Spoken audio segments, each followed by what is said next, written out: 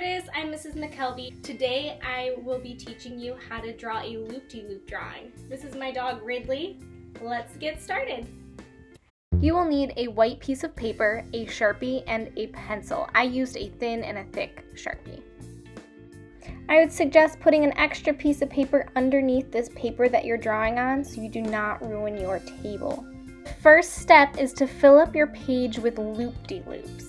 Begin by drawing a continuous line in any direction you wish, but end up at the very beginning so that the line encloses a shape.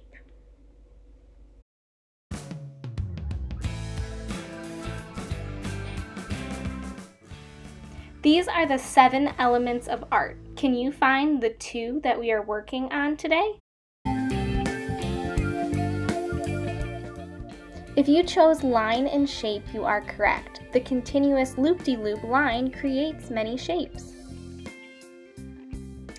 It's time to decorate your doodle. For this part, I decided to start with pencil instead of Sharpie in case I wanted to erase or change anything. I took a look at my loop-de-loop doodle, and just like the duck and rabbit book, I saw some different shapes that reminded me of some different animals and some different things. So what I'm drawing right now is an octopus guy. I'm adding those details to those shapes so that other people can see what I'm seeing in the shapes.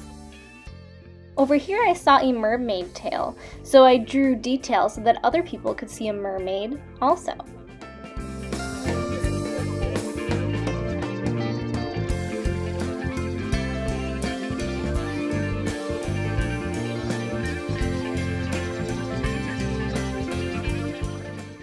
I turned that loop-de-loop into a fish, and then this loop-de-loop I thought kind of looked like a dragon. So I'm drawing, again, those details to make you see the dragon. After drawing the different pictures within my loop-de-loop drawing, I decided to draw lots of different lines and patterns in some of those open spaces. If you are looking for some line and pattern ideas, I have some idea sheets attached to the lesson art doc for this week. Now, depending on what grade you are in and how much detail you want to put in this, your project could look like mine with lots of different pictures within the loop-de-loop, or if you are in kindergarten or first grade, yours might not be as detailed. You might have 1 or 2 pictures within your loop-de-loop, but then the rest would just be filled up with lines and patterns like this. You decide how detailed you want to get with this drawing.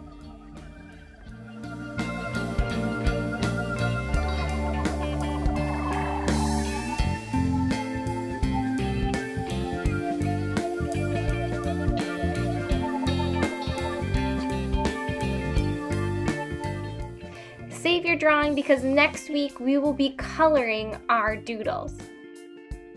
Upload your art to ArtSonia when you finish this week's step of drawing your black and white loop-de-loop drawing, or you can wait until your doodle is completely colored in next week to upload to ArtSonia.